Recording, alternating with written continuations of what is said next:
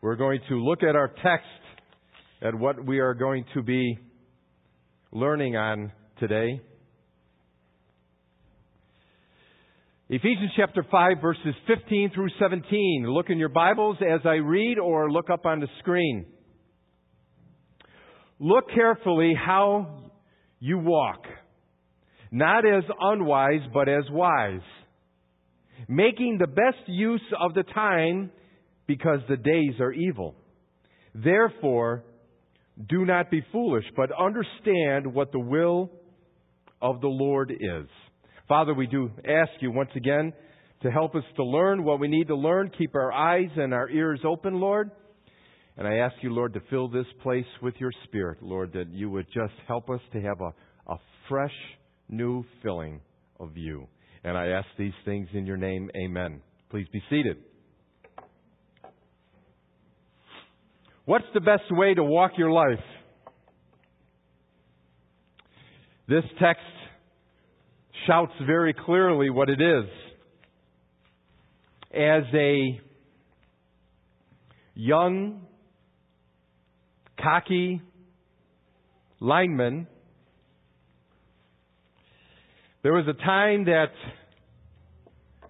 when you first start working anywhere you do, you're not too wise. And here I was, 22, 23 years old, and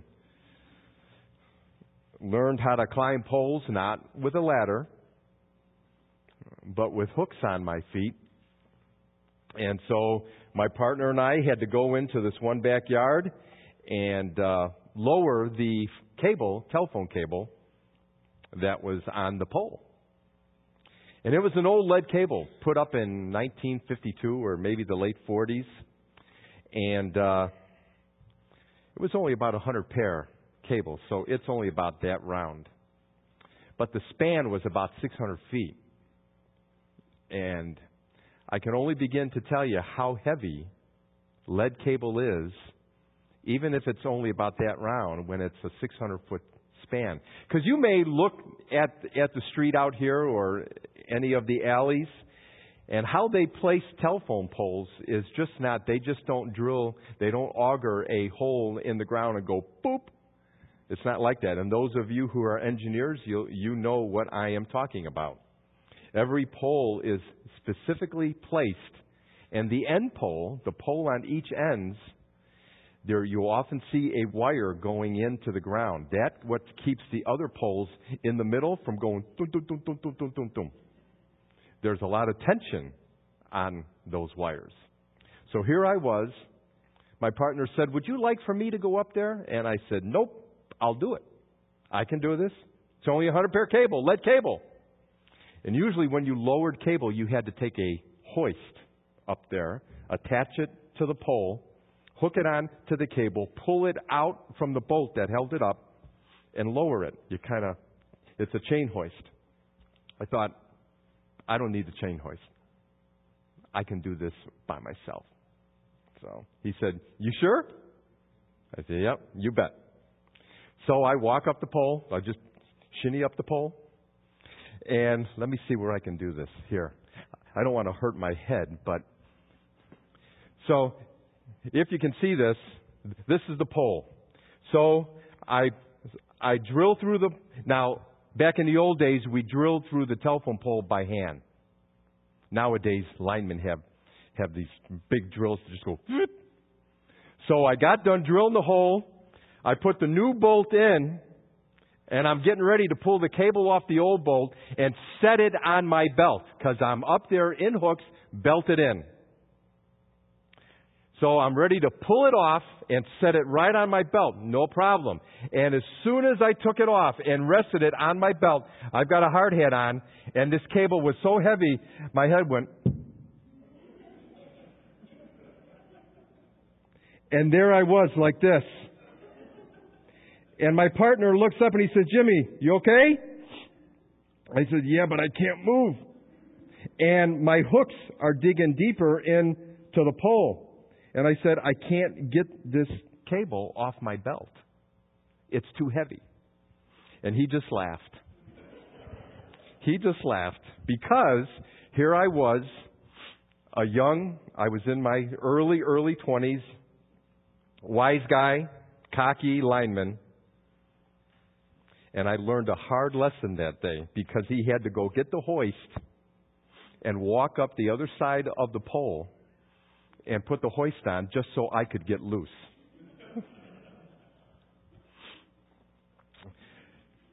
Once again, as we have already learned, starting in chapter 4, Paul places a great concern on how we walk, on how we live, what our conduct is, okay? And once again, he brings this up, okay? Because at the beginning of chapter 5, very, very clearly, he says, therefore, be imitators of God as beloved children, and walk in love, as Christ loved us and gave himself up for us, a fragrant offering and sacrifice to God. Then he goes into talking about sexual immorality, impurity, idolatry, crude joking, filthy talk, foolish talk, and then he sternly warns, be sure of this, okay? Everyone who is sexually immoral or impure or is an idolater has no inheritance in the kingdom of God. So don't let anybody deceive you with their words and try and cover it up. And so they make you think that what they're doing is okay. Don't do that. He says in verse 7, therefore do not associate with them. He's talking to believers now. Remember, believers, as we learned at the beginning of this book, who at one time hated each other. They hated each other, Jews and Gentiles. Okay? Very important that we remember this. And then he says, don't associate with them because, remember when last week when I told you to put your sunglasses back on? Because these people are still in darkness. Don't expect unbelievers to think like you do. They don't.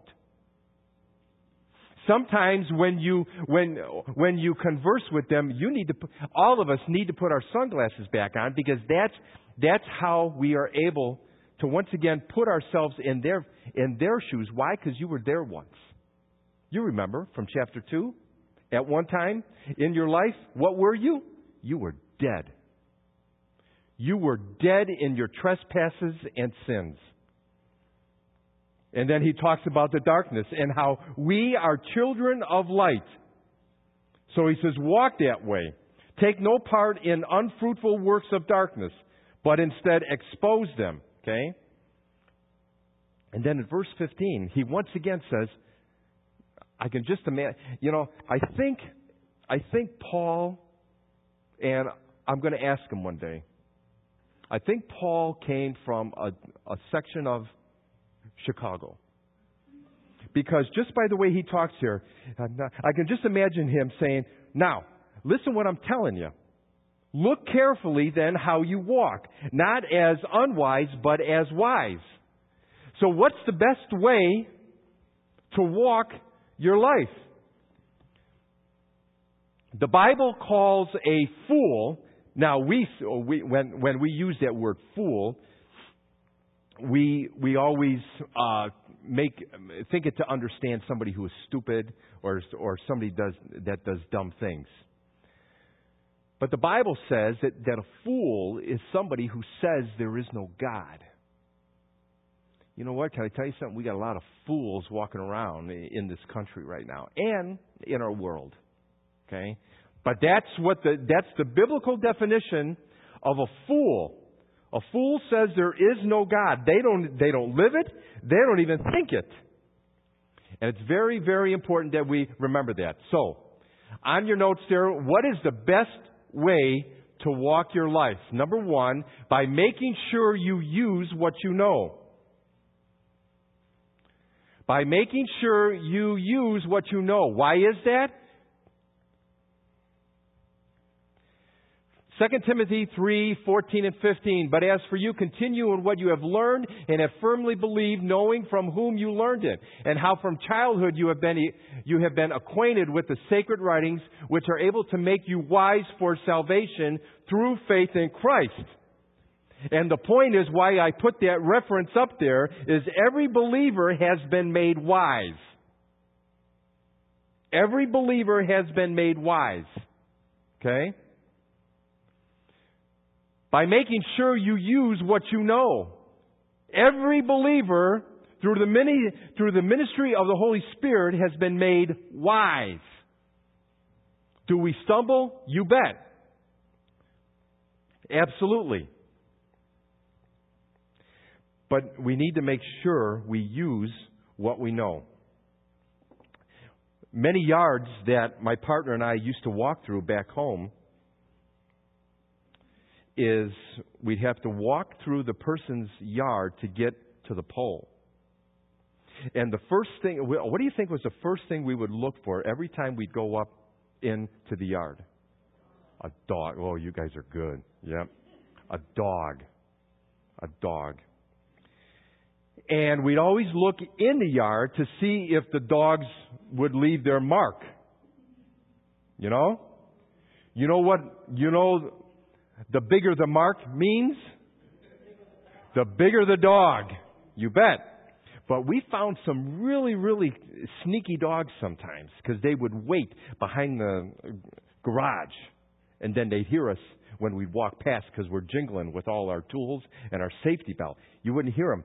So every time we would go up to a yard, my partner would shake the fence, or I go, try and,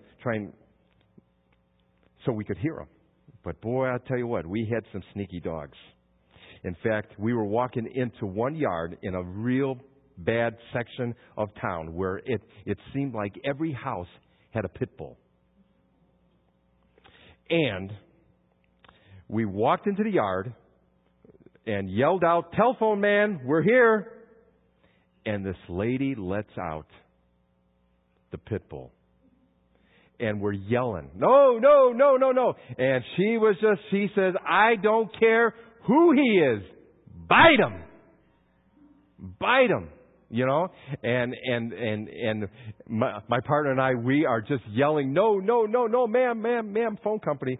But she just let the dog out. I can't tell you how many fences I had to hop over real quickly. And when you're doing that with a safety belt on and all the tools and stuff, it is not easy. But many yards when we'd walk through with all these dogs and the dogs would leave their marks, do you know that sometimes there were so many marks in the yard, you're like going, have you ever walked in yards like that? Hopefully it's not yours. Okay? You had to kind of go like this and then over here and then over here, because usually our climbing boots had those ruts in the soles. So if it got in there, it was really nasty. So here we'd go like this, and then he'd say, "Jimmy, don't go that way." So I said, "Okay." And you know what was the tough part? When the yard was full like that, and then there was a fresh snow. And because then you couldn't see it. So oh well. so you would just keep walking. Can I tell you something? Look in the verse here. Verse 15. Look carefully then how you walk. He has just gone through sexual immorality, idolatry, filthy talking. Don't associate with these people that do that. And he says, look carefully. See where you're going. Discern how you live. That's the word walk. I guess the title should be, what is the best way to live your life? I put walk in there specifically. It means how you live, how you conduct yourselves. And then he says, look carefully then how you walk, not as unwise, but as wise. That means being skillful. Okay? How you live. Now, before you get upset of what I'm going to say next, please hear me out. This does not mean that you are to be a theologian.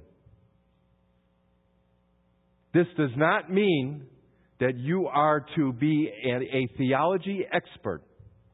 He is concerned here how these people are living their daily lives.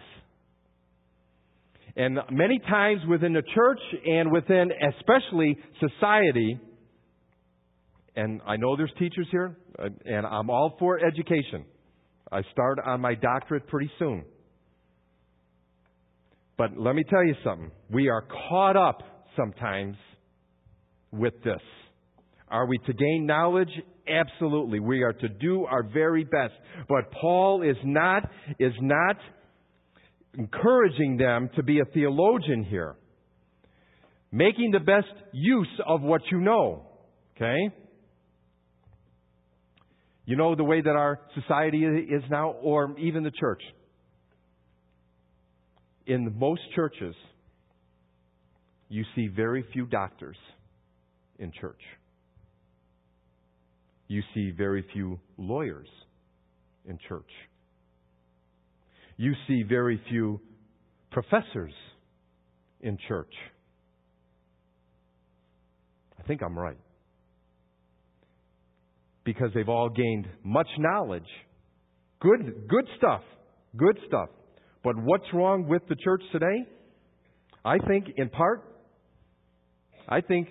we haven't used all that we know. Especially conservative, evangelical churches. Like this one. I think we've got a boatload of knowledge, but we haven't used it yet. It hasn't made its way from the head to the heart. Hasn't done that.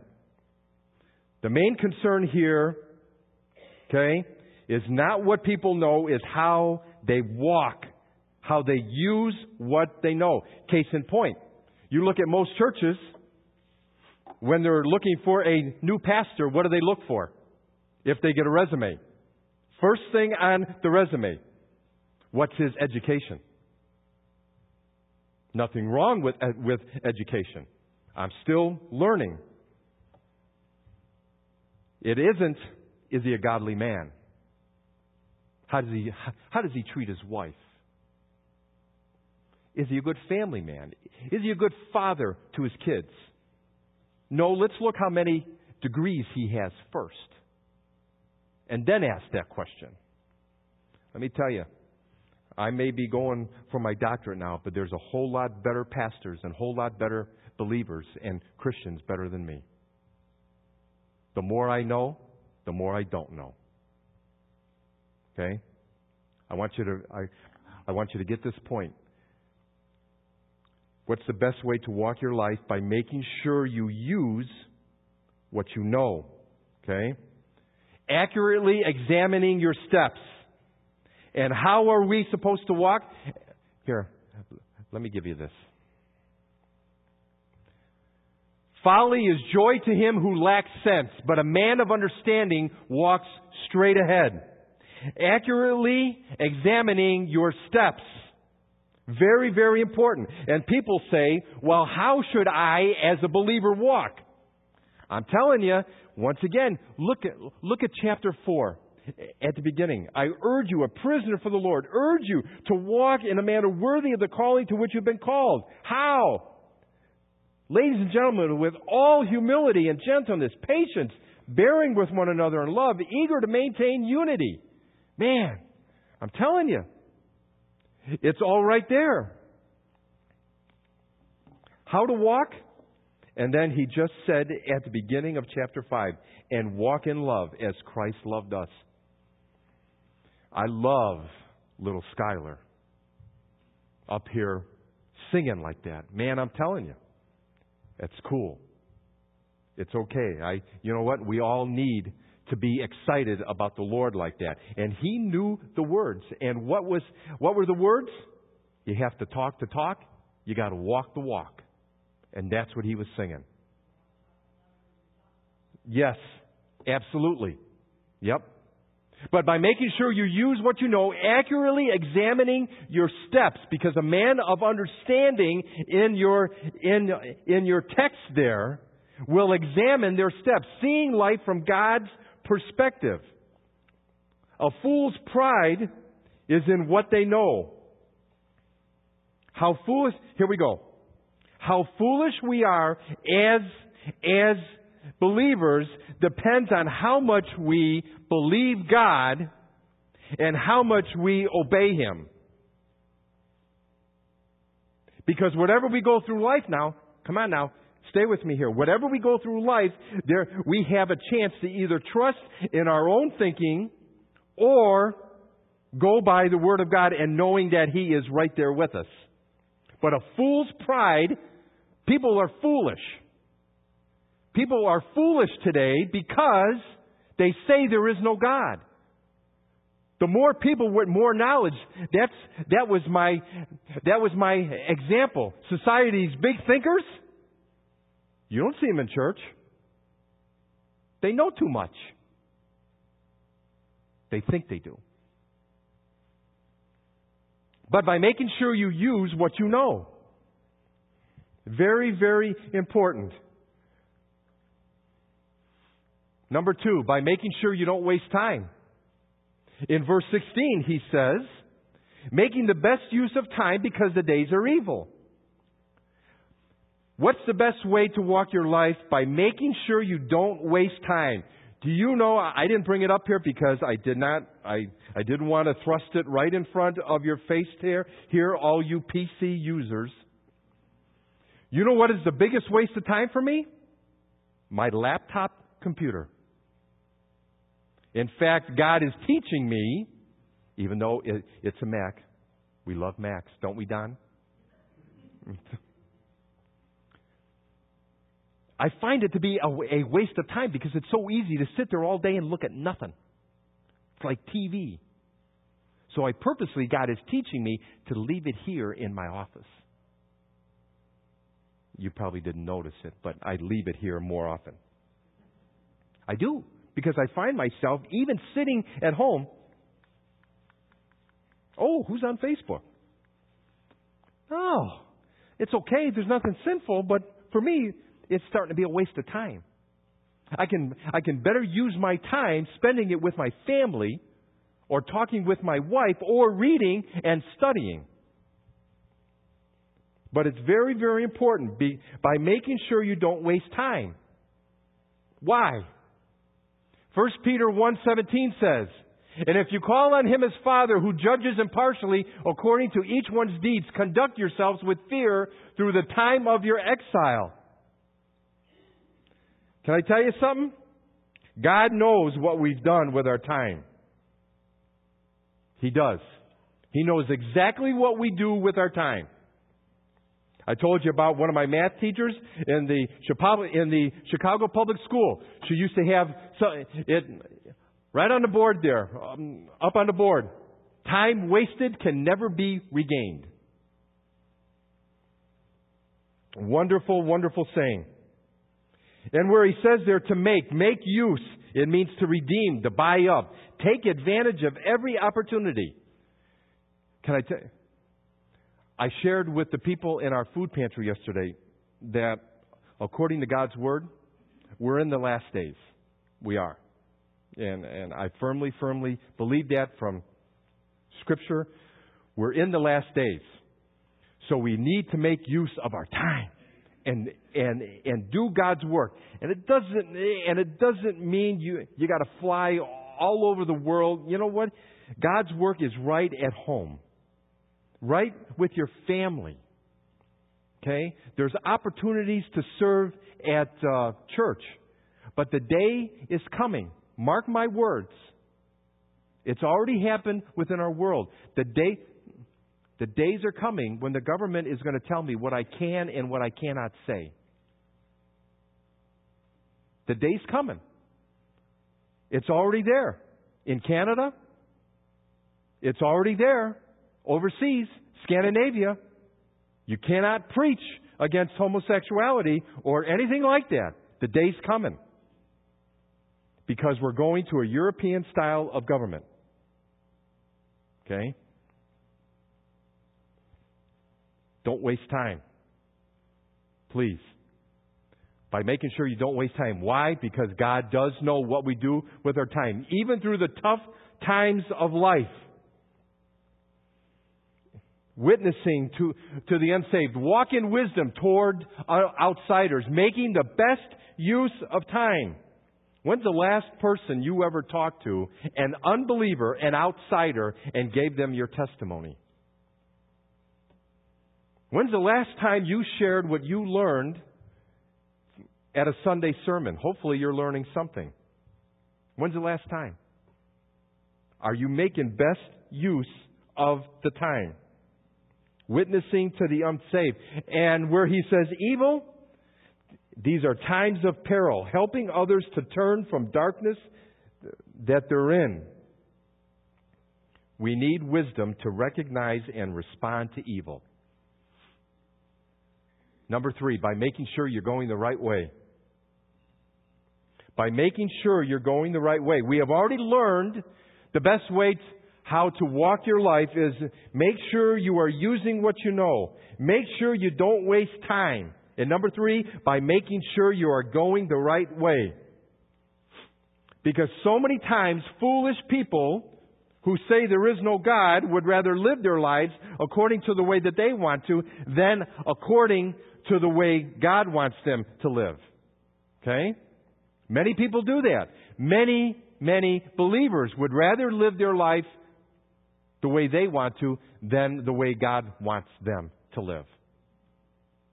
And you've heard my story. Do I want to live in Wichita or Derby? No. I want to go home. I do. I want to go home. Lord says, No. You stay right where you're at. Many people, believers, think that isn't it always like us who think that we know more than Him? You know? It happens in my life. And to understand, in verse 17 there, he says, therefore, because he just said, be careful how you walk, make the best use of the time. Therefore, don't be foolish, but understand what the will of the Lord is. To understand is to comprehend it in your mind. Not trusting in human knowledge. Proverbs 12:15 says, the way of a fool is right in his own eyes, but a wise man listens to advice. Fools determine their own steps. Remember what a fool is, the one who says there is no God. They rely on their own thinking. They don't want to do what the will of the Lord is.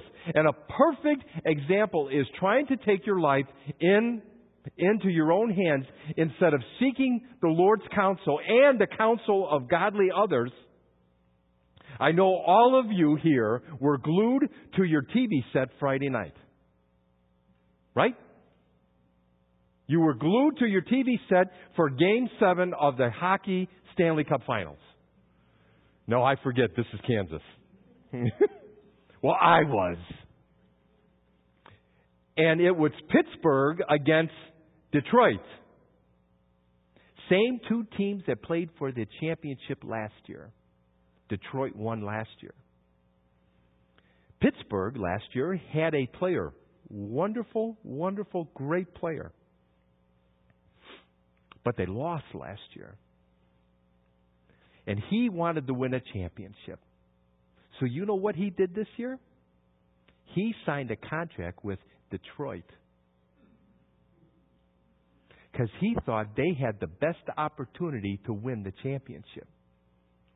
And the team he left beat him. So there he is, 2 years in a row, high and dry, with no championship. Why? Because he thought he knew better. He left Pittsburgh. They offered him a 5-year deal, $70 million. He wanted to win a championship so bad, he signed with Detroit. 1 year, $7 million. Fool.